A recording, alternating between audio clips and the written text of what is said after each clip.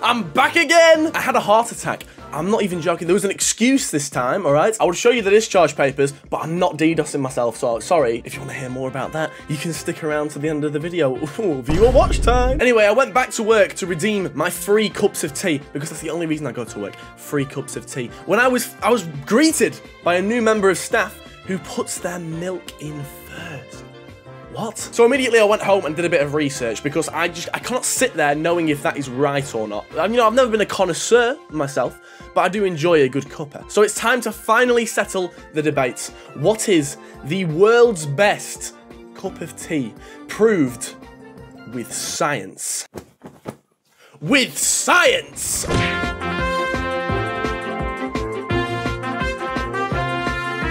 I'm fully embracing my Professor arc for this, by the way. Professor Coulomb coming in clutch. I started with my bog standard cup of tea, the one I always make. We need a control to compare the rest of these teas to. So, step 1, boil the kettle. Pretty simple stuff. Step 2, prepare the cup of tea with 1 tea bag of preference. This is just the one my family has in. I had PG tips at work, but you know what? It's fine. We'll not pay attention to that. Step 3, wait. Step 4, once the kettle has boiled, add the water to the cup with the tea bag in it. Step 5, wait until the tea has steeped. We'll get into the terminology later. Don't worry for all you non-tea heads. Step 6, remove the tea bag and then add the milk. Amount also to preference. I'm more of a builder's tea kind of guy, but I'm not one to, you know, argue that. If you like more milk, you put more milk in. And after all that, you can enjoy a good cuppa. Or at least you should be able to if it weren't for the critics, the heathens. You may or may not be surprised that the entire tea making scene is a massive shit show. It's basically just a long, angry Twitter thread. It's terrible. Even this bog standard way of making tea is controversial. How? I don't understand it. To finally settle the debate today, we will be looking into 3 different ways that affects the outcome of a cup of tea to make it better or worse. We will find out. I haven't tested these yet. I'm just reading off of the script. Firstly, the water. Water is surprisingly diverse. Surprisingly diverse. You could go to 3 completely different places in the world, never mind the UK or America. 3 places in the world and the water would be chemically different. Who knew? This is shown really well in a pizza video of all videos by Food Theory. You might have seen it. I'm not a scientist. Despite the coat, I know. Go and watch that if you need to know more about like how chemically different water is in different places. That's just in America as well. So it's kind of interesting. I'd go give it a watch. So originally after watching that, I thought, oh, well, you know, it might be making different teas. All the chemicals in there might be making different flavors of teas around the world. Wrong. It could also be right, but I mean, I've discovered some more important things found specifically in the boiling process. Did you know that plastic kettles make water taste funny? Because I didn't until about yesterday. This is because the chlorine in the water, as you can see here, reacts with the plastic and the rubber seals of your kettle in a process called chlorination, which releases more chlorine into the water, and I don't really want to drink pool water. Why is there chlorine in the water to begin with? To kill pathogens, you moron. All the water companies put chlorine in to make it safer for us to drink. Don't worry, the amount of chlorine in the water isn't going to kill you. You're not just drinking out of a leisure centre. It's fine, but it does taste a bit strange. So maybe avoid using a plastic kettle if you can. Next, you might have noticed inside of your kettle that these little white specks form around the bottom and around the sides. Give it a funky ass taste. Funky ass water. This is in fact insoluble calcium carbonate and also magnesium carbonate, also known to the commoners like myself as limescale, the thing you find in like fucking pipes and shit. It's disgusting. It's also been seen in studies that the presence of limescale in your water makes it harder for the tea compounds and the flavors to infuse into the rest of the cup of tea. This then reacts with the water inside the kettle, giving it a funky ass taste. You don't want that in your cup of tea, so here's the solution. Firstly, minimize the hard water going into your kettle. That's basically just water with a load of added minerals and shit. The most common solution to this problem is using a water filter to remove said minerals and shit. This in turn will then reduce the amount of limescale buildup in the kettle, making it so that you don't have to clean it out every 5 seconds, which I didn't know. I've never cleaned the kettle.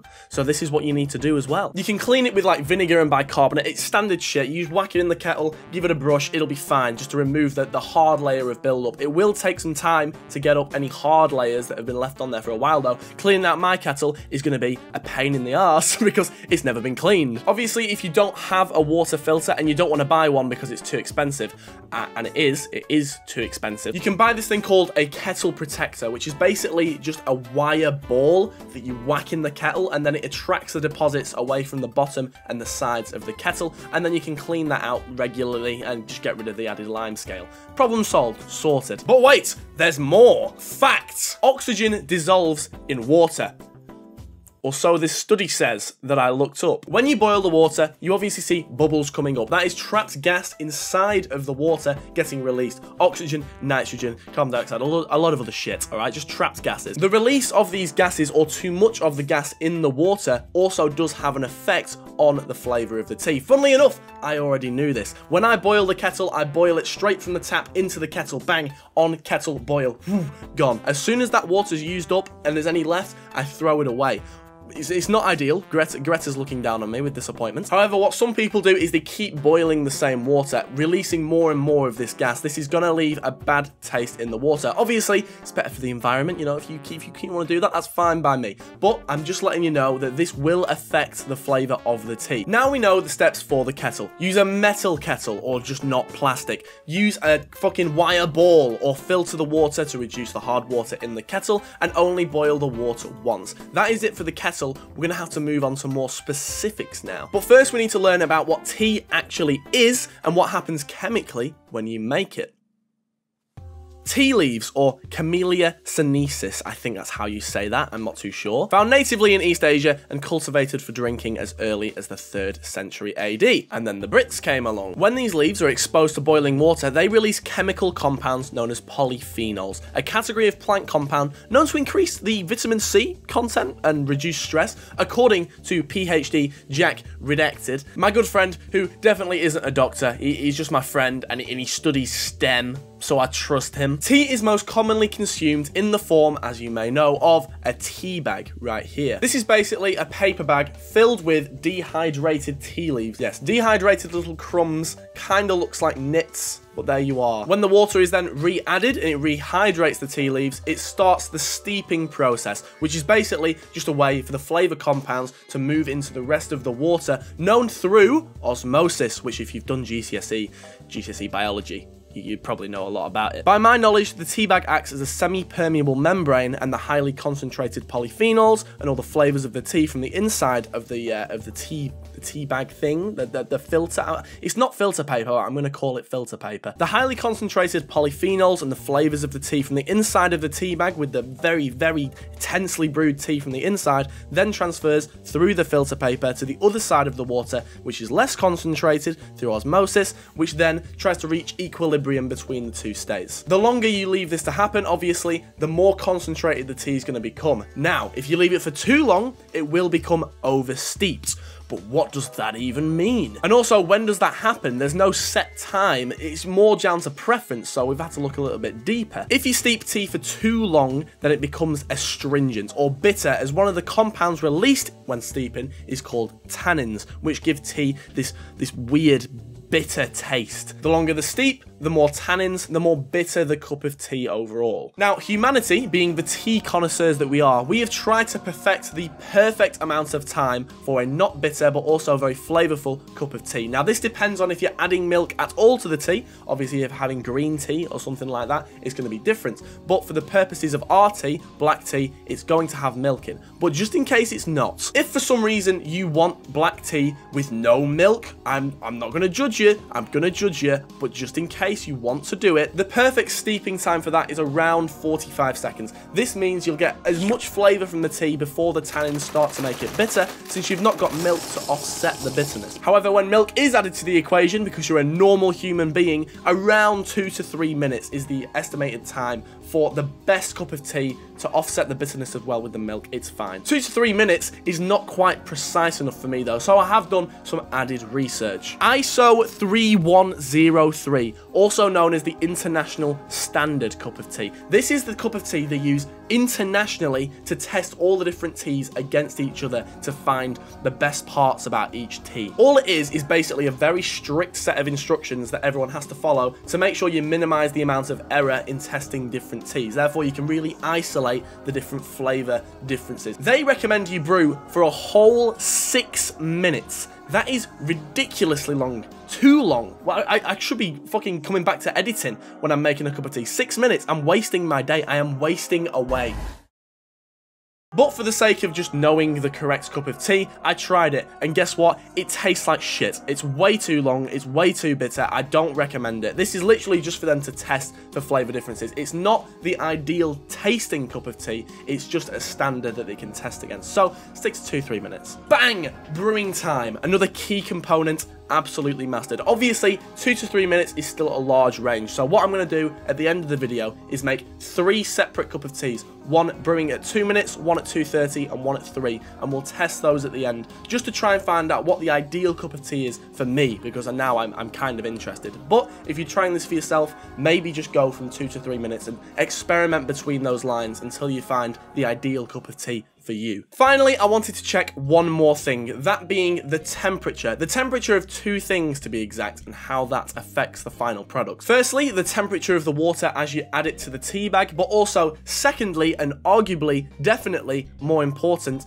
how temperature affects whether you should put the milk in first or the milk in last. Alright, we're settling it with science. You cannot argue with this. Trust me, I have done my research on this part. It took a long time. Firstly, the temperature of the water. I knew how this affected coffee. So what you normally do is if you put hot water, freshly boiled water, into coffee straight away, it can tend to burn it, which then gives the coffee a weird acidic taste as it releases the inner acids. Mostly quinic acid, if I recall correctly. Funnily enough, when you burn coffee, actually, what happens is it gets the drink from around, its 7, neutral range on the pH scale to around a 4.81 to like a 5.16, which is quite acidic. So for tea, originally, I was unsure if it would work the same. However, it is quite similar. Much like the coffee releases its quinic acid when it gets burnt, when you burn the tea, it releases a lot more of the tannins that we've already spoke about, making the tea bitter. So, normally what people recommend is you wait for the kettle to get to a little simmer. You see the little bubbles on the top? Wait till it gets to a simmer and then add that water in after it's boiled. You see what I mean? So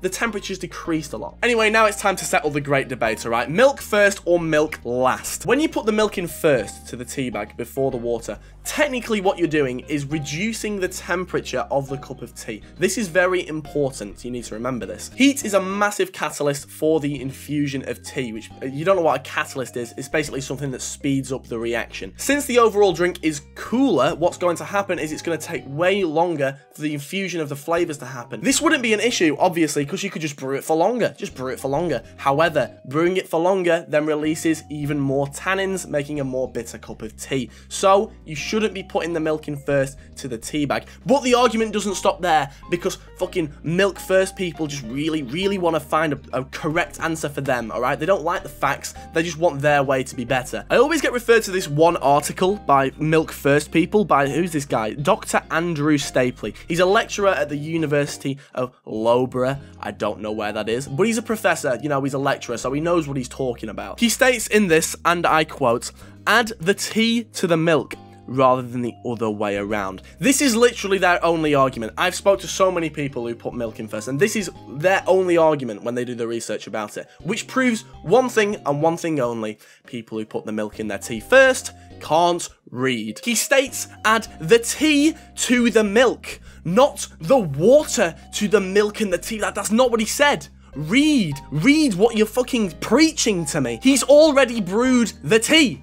He brewed the tea separately with the water first, you morons! Unfortunately, Dr. Andrew Stapley did not put the reasoning for this in his whole paper, or at least I can't find one, so I kind of put together some of my own knowledge to try and explain why he has freshly brewed tea pouring it into the milk. What he did state, however, in his paper is that if you add the milk to the tea, it will heat unevenly, which then makes the proteins denature, and then it will lose the flavour of the milk, which you don't want. You want the creamy flavour of the milk in your tea. What it also does is it it makes it more likely for the tea to form like a light film on the top of it, which is completely unflavoured, completely harmless. People just don't like it for textural reasons on the top of their tea. It's understandable. However, if you really do dislike the film on the top of the tea, the best thing to do is to use filtered water, because, you know, the milk going in last isn't the most, like, #1 factor for it. It's actually how hard the water is that you put in the kettle. It's weird saying that, hard water. So by my knowledge, adding tea to the milk works because of this reason.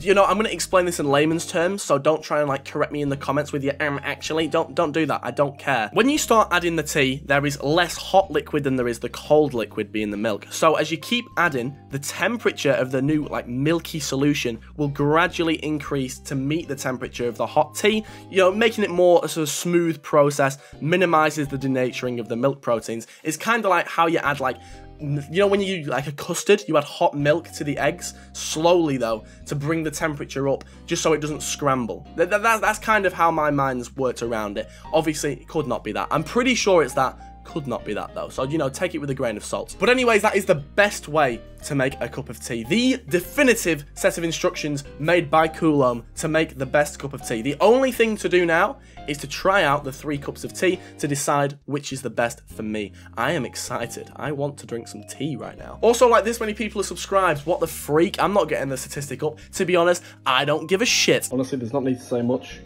This one is just clearly better. That's 2, 2.5, 3.